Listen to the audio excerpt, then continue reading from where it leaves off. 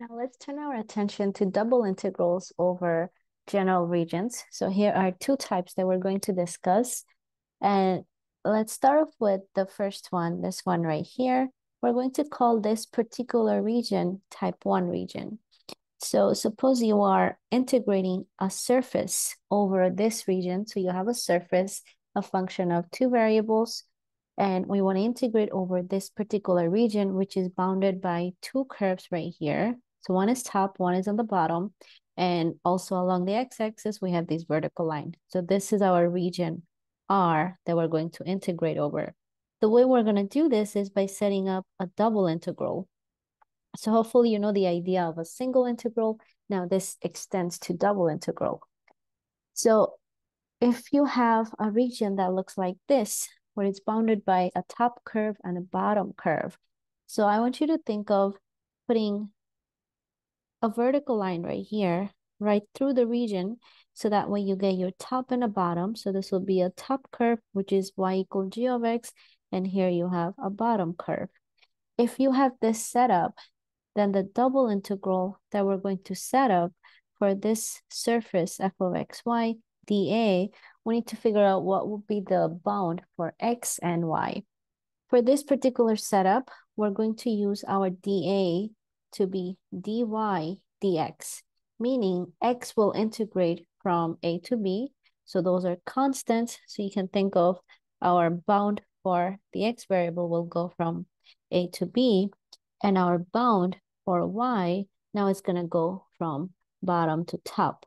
So this will be functions of x. So you'll have f of x to be the lower limit of the integration for y, and the upper limit will be the top function or the top curve, g of x. So you express y as a function of x.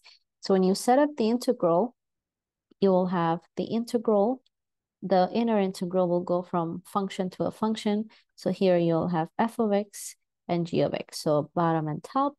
And the outer integral will be the bound for x, so it'll go from a to b. And here you'll have your integrand, which is the surface f of xy, and we're integrating respect to y first and then respect to x. So this will be your setup for the integral, which is integrated over the region R, and R has a top curve and a bottom curve. Now, if you take a look at the second scenario we have, we'll do something similar, except that now our dA, it's not going to follow dy dx. Instead, for this particular region, your dA is going to go from dx dy. Now, here's why that is. So imagine putting a horizontal line right through the region like this. So you enter the region right here, that will be a function or a curve that will be defined in terms of y. And then as you enter the region and leave the region, you hit this curve. That'll be a curve expressed in terms of y. So you express x as a function of y. So if you do such setup, then your limit of integration along the y will go from constant to a constant, but along the x, we're gonna go from right to left. So you'll have a lower limit, which will be the left curve, and the upper limit will be for the right curve. So x will go from a function to a function. So we'll go from f of y to g of y. So you can think of this as your left, this is your right. And y will range from the two numbers we have, c to d. So the range for y will go from c to d. So these are the bound for our integration. So we set up two integrals.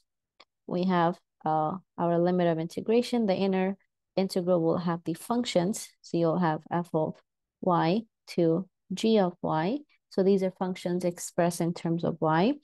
And the outer layer of the integral will have from c to d. These are constant. And we're integrating some surface, f of xy. We'll do dx first and dy. So that will be the setup if you have a region that looks like this right here, and you're bounded by two curves, one right here, and these are the two horizontal lines. You make a line horizontal line parallel to the x-axis. You integrate respect to x first, and then you integrate respect to y. This is called type 2 region. So forgot to mention that this will be type 2 region of integration. Now let's take a look at this example. So we're going to write an iterated integral. So a double integral for this particular region. So here's our double integral. We need to define our region R, and then we'll define dA, see what's convenient. So we must decide which type this is. So our region R is right here, bounded by all of these curves. So R is going to be described as set of points in XY plane, such that, let's find the bounds.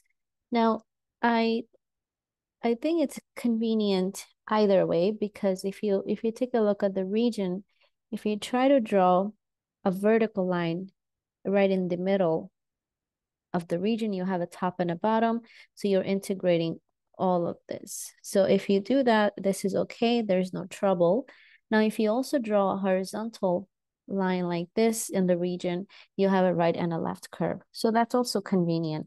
Let x go from a constant to a constant. So from here, which is 0 to 2, and y will range from function to a function. So that this will be convenient, I think, but you can also set it up the other way. So we're gonna let x range from, so x is gonna go from here to here. So that's the outer layer of the integral. We'll have 0 to 2, and we'll let y range from the function to a function.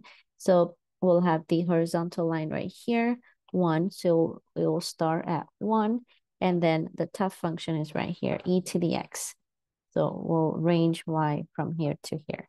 So that'll be our bound for integral. So dA, we're doing vertical, so that means we're going to do respect to y first and then respect to x.